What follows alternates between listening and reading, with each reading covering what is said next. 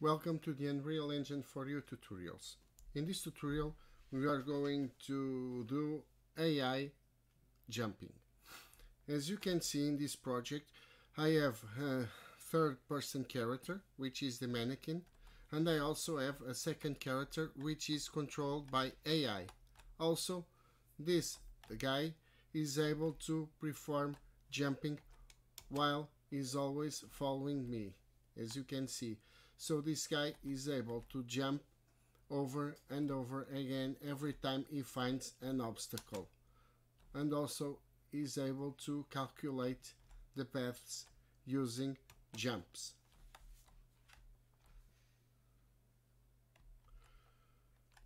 So to do this, we are going to have as I have here jumping AI tutorial, sorry, a simple third-person project. And now what I'm going to do is to create the necessary things so we can have a character that is able to move around and then jumping. The first thing that I'm going to do is to go to the blueprints folder on my third-person BP, and I'm going to create a copy of this third-person character, which will be our AI character. So the first thing is to create a folder. I will name this folder AI for artificial intelligence, and then here I will put all the required things.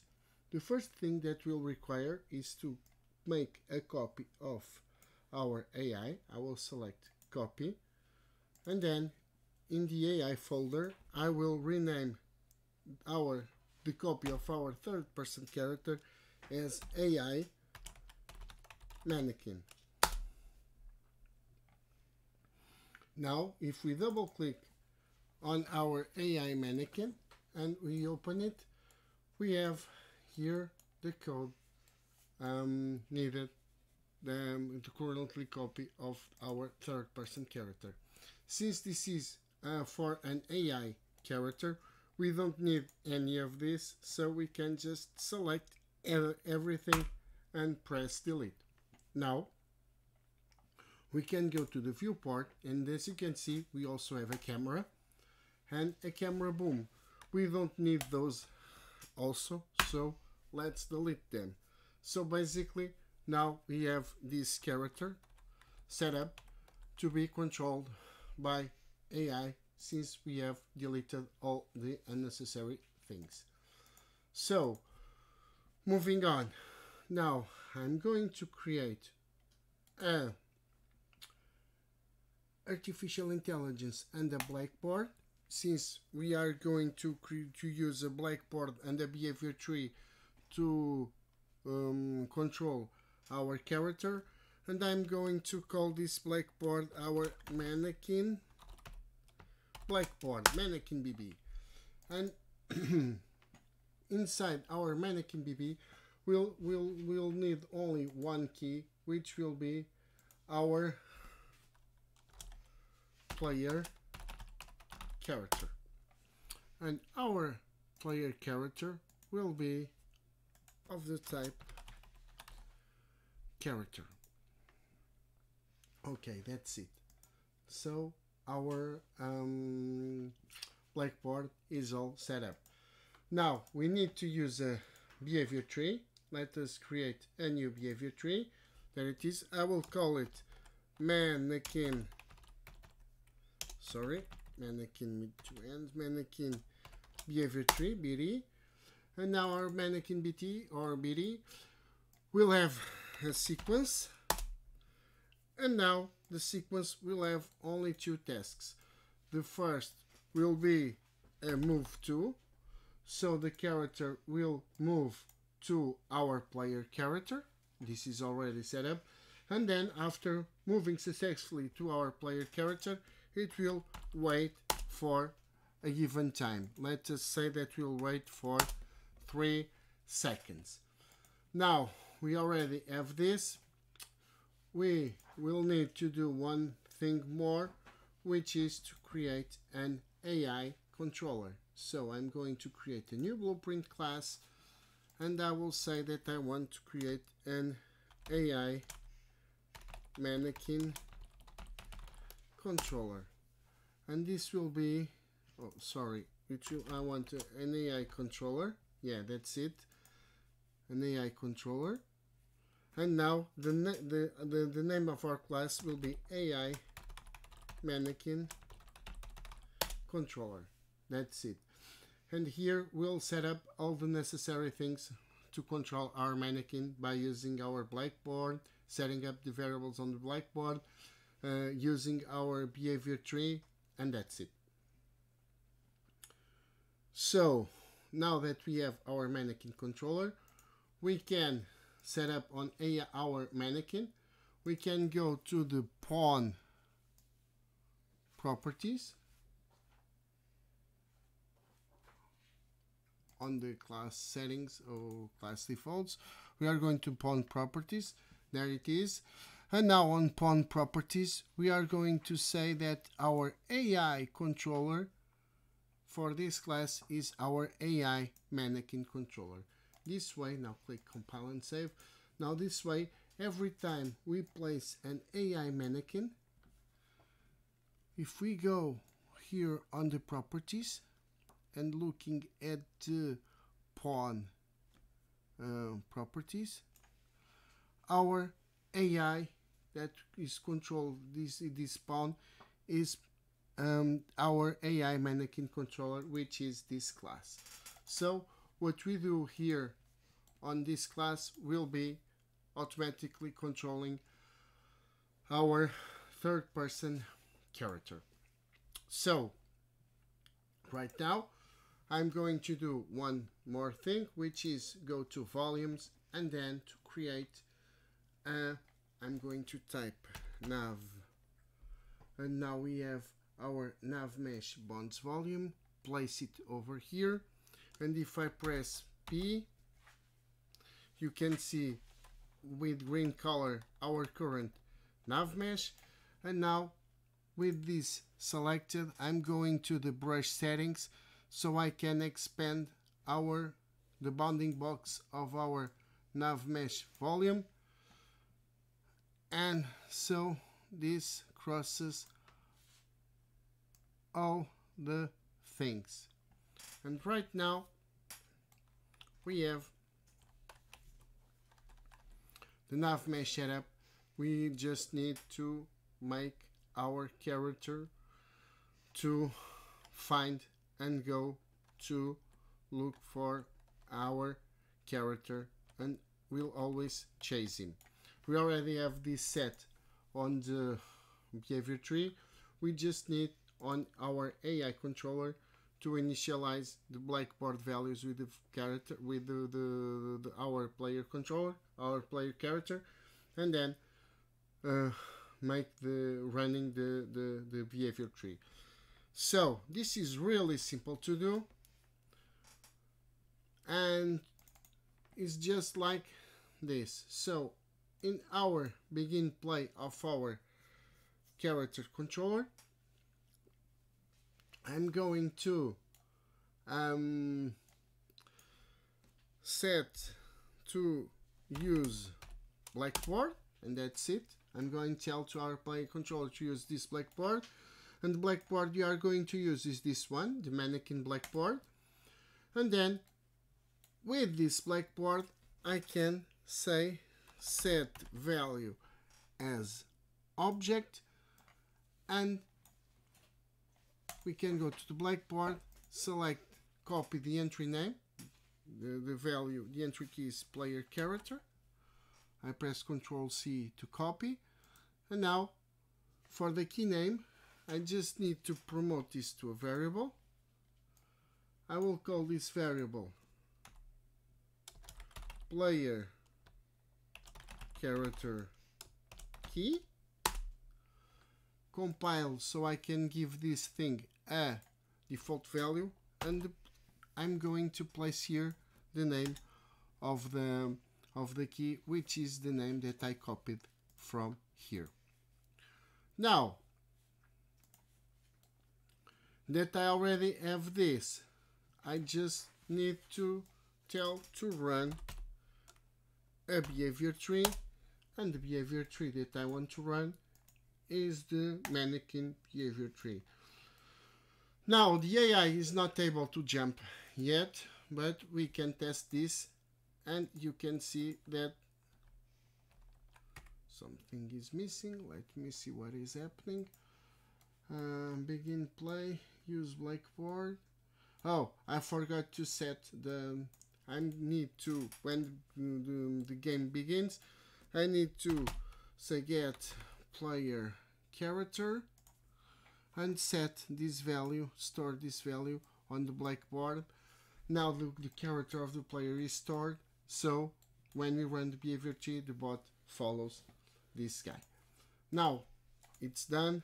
Notice that, and when the character chases me, he stops for a little while and then goes back to me and stops, and we can test this like so as well. I can show the behavior tree like this, run the game, put this a little small, so as you can see the character is waiting. Now he's moving towards me, now he's waiting 3 seconds, now he's moving towards me. So as you can see, the behavior tree is running, but the character is not able to jump, so he has to go around to chase me. And if I'm going to down, he doesn't know how to jump, and then he has to move around as well. So how to perform the jump? To perform the jump, this is really easy to do. When we create our NavMesh bounce volume, on the map is created automatically a second actor, which is the recast NavMesh default. And this object has all the properties of the NavMesh navigation. And here you can set the agent radius, the agent height, the agent max height, the max slope, the cell size, and so on and so on. And here is a very important thing, which is the max step height. This, by setting this property, this makes the character interpret these stairs as a single ramp. So basically we just have to set this up, and imagine that the character is able to jump, let's say 2 meters high. So if I set this to 2 meters high, so 200, now the NavMesh is calculated thinking that the character can go through here, from here, as performing a single step. So since our character is able to jump 2 meters high, and by setting this, now the NavMesh is able to calculate that the character is able to move, let me hide the mesh, is able to move from this spot to this spot, and from this spot to this spot, but right now is not able to jump, but is able to fall from up to the ground. Now this way he is able to jump to the ground, but if he tries to move to me like so, he will be stuck on the wall. So we just have to perform some sort of line tracing or wall detection, and when we detect a wall, we trigger and jump, and that's it. The AI is able to jump towards me. So let's do it. Let me go to the mannequin controller AI. I'm doing this all on the controller because the controller is the thing that controls the character, and it's like a player that is controlling the character, but in this case it's an AI controller, an AI player. So if I want to trigger a jump by controlling the player, I should do this on the AI controller. So I'm just going to create our pawn create a new variable, and I will call it store pawn to store our character, the pawn that our AI is controlling, and I'm going to say that this is of the type character object references. And now on the onPossess event, I'm going to store my pawn. I will not be able to do this because I have to perform a cast, so I'm going to cast as character. I'm going to convert this to a pure cast, and that's it. Now I have my store pawn. Now in Nav-Link, what I have to do is really simple, is grab my stored pawn, check if he is moving, and to check if he is moving I can get his velocity and compute the length of the velocity. And now I can compare if the length is greater than, let's say, 100. So this will tells me if the character is moving at a certain speed. Now I place a branch over here, and if the character is moving at at a relative high speed, I will perform a sphere trace by channel, and the channel will be visibility, to see if there is any wall in front of me, and if there is any wall I just have to jump. So I'm going to use my character. The trace will start on my character, so I need to get the actor location. So this will be the starting point of my sphere trace, and then for the end point I just need to get the forward vector of my actor, multiply it by, let's say, 2.5 meters, so 250 centimeters. Sum these,